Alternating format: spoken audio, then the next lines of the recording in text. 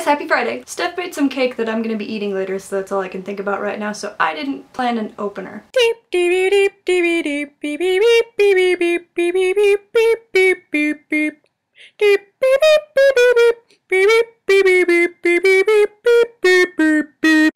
Steph, I'm sorry for ruining your childhood on a Friday, but I'm kind of stuck here and you did this. And as for the old school preferences, I definitely prefer to have a book in my hand over reading something electronically. I love, just like you guys, love holding and smelling and just feeling a book. But I am kind of with Lulu on the Kindle thing. If my life made it more appropriate to have a Kindle, like if I traveled a lot all over the place, it'd be kind of annoying hefting around all the books that I love, so a Kindle would make sense. So I'm not entirely opposed to it, but yeah, I would only get one if my life necessitated it.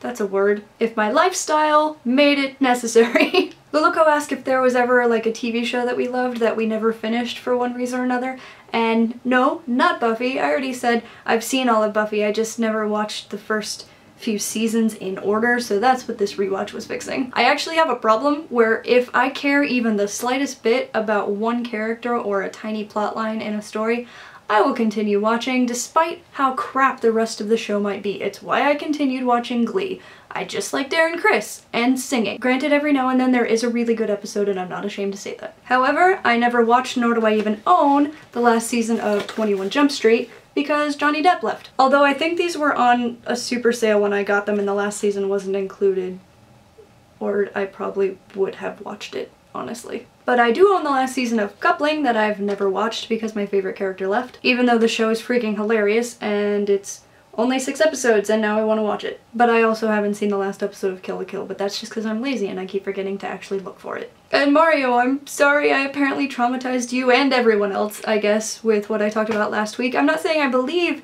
in the alternate theories, just that it was interesting that the same basic idea could be applied to so many things if you wanted to look at it that way. You know, as a person, I am aggressively positive, so I do refuse to accept those theories. It was just interesting. Harry Potter is real, and there is a magical world out there that we don't know about. Alright, so like everyone else has mentioned, starting next week we're going to be searching for a new Tuesday to join us. Pyro will be missed, and she was awesome to have with us while we had her, but she is currently enjoying the most magical internship in the world. I wish I had the ability to do that like Mickey Mouse ear thing that the Disney Channel does.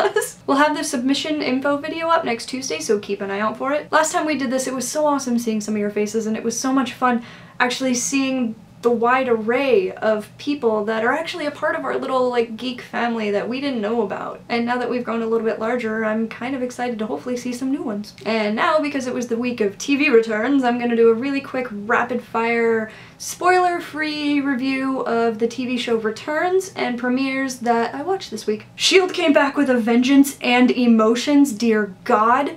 And Lucy Lawless was awesome. The Big Bang Theory actually came back really strong. The character dynamics and humor were way more on point than they've been in a while, so that was actually really awesome. Sleepy Hollow returned with season 2, and it's actually a show that's gotten to the point where I'm interested enough to keep watching it just to figure out what's going on, but I will do other things while I'm watching it, so I'm not fully wrapped up or invested in it. The season 2 premiere was cool, but it didn't really change that. And as for new shows, there's a show called Scorpion that is so good! Very, very basically, group of geniuses doing awesome things with fantastic writing and fun, awesome characters and a really, really good punch in the feels, all in the first episode. This is definitely a must-watch for me already. Next is a new show called Forever. Basically, at the moment, it seems just like an immortal Sherlock. Same kind of characterization, really smart, picks up on details and whatnot.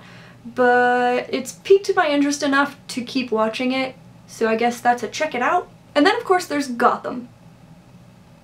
I'm not gonna say it was terrible, I'm gonna give it a few episodes to really make my decision because I feel like a show usually needs a few episodes to get into its groove, but as of the first episode it's kind of confirming my previously expressed fears that it's just gonna be like a gritty cop drama with Batman references thrown in. And dear lord, were the Batman references almost violently thrown at us. Like, there was nothing subtle about, hey, you know those Batman villains that you know and love? These are them! Just not yet. You see it, right? You get it? You get it? So yeah, Gotham's on my we'll see list. I know there are more shows I'm looking forward to, but I think the other main ones are the return of Arrow and the beginning of Flash, obviously. That's all I have this week though, because I have to get this edited and up as quickly as possible so I can go freaking enjoy some cake. So I hope everyone has an awesome weekend, stay geeky, and we'll see you next week. We'll have the submission info video up next Tuesday.